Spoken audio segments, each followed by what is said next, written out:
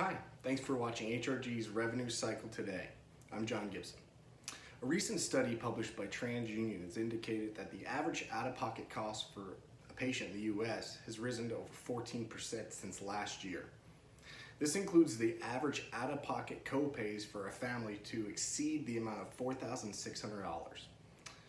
59% of all patients' average out-of-pocket expenses are between $500 and $1,000. It's important to bear in mind that HFMA key indicators dictate that best practices should never exceed a write-off of over 3% of your gross revenue. All charity write-offs should be less than 2%, and cost to collect should also be less than 3% of your gross revenue. If you have any questions or if you'd be interested in a revenue cycle assessment, please feel free to visit our website at HRGPros.com or visit all of our social media outlets. Thanks a lot.